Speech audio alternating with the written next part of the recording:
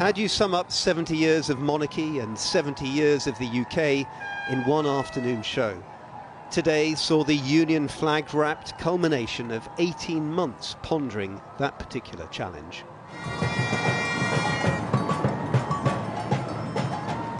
It was relentlessly energetic, oozing nostalgia, inevitably eccentric, and ultimately the final act in this memorable four-day Platinum Jubilee. The choreography was as flawless, nearly, as the image of monarchy it carefully projected, even onto the windows of the 18th century Gold State coach. It's wonderful, isn't it?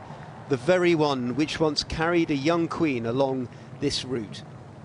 Now it led a vast military procession, replete with massed bands and representatives of the Commonwealth. Thousands were involved, including busloads of designated national treasures, Basil Brush among them. As elsewhere, tens of thousands more, we were told, had registered to host big Jubilee lunches. Including this one at the Oval Cricket Ground in London. A slightly more formal take on this big lunch concept of an annual get-together for neighbours. By a Jubilee picnic table made entirely of felt, Charles and Camilla, who's patron of the big lunch, mingled with a specially selected audience. Some, to their amusement, in full bloom.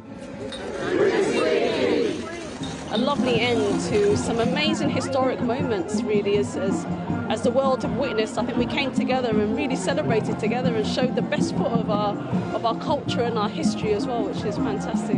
I think that there are things that come along. They're like comets, aren't they? They come and they shine, and then you don't see them for a long time. This was a moment, and regardless of where you were in terms of royalty and so forth, here was a person who you had utmost warmth and respect for. Back on the Mall with the air of an Olympic opening ceremony, the pageant rolls on. Street theatre to the fore in one section, all heading towards a grand finale in front of Buckingham Palace and the royal family. All conscious that it may be decades before the next Jubilee, there is no shortage of imagery which will define this one. Well, you can hear the steel pans behind me, the orchestra playing. Ed Sheeran's about to come on. There's going to be another rendition of the national anthem, but this is drawing to a close.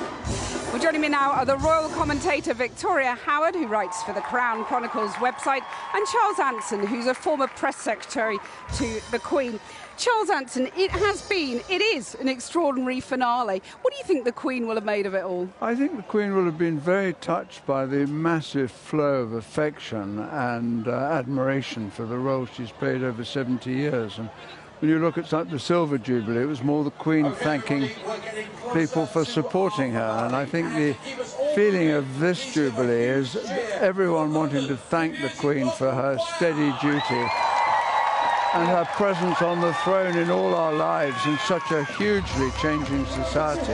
Yeah, I mean, just a few minutes ago, the crowds were let in from the Mall, and they ran here. You maybe saw it. Right. They just ran here to get a decent place. We've got the gospel choir singing in the background now. Right. But the enthusiasm hasn't been shared by everyone across the country, has it? I mean, notably in Scotland, there's been some very sparsely attended events. Well, I think in Scotland, often the Scots have a sort of undemonstrative way of showing it. In fact, they are very pro-monarchy on the whole.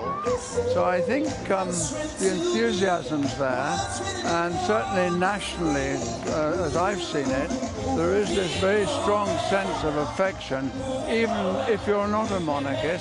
This is a head of state who's steadily kept going.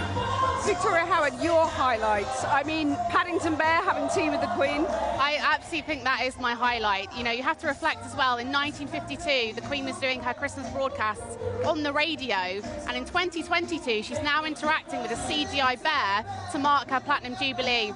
So I think it just reflects the changing nature of the monarchy and how actually times have changed, and she's overseen all of that. But I think that will go down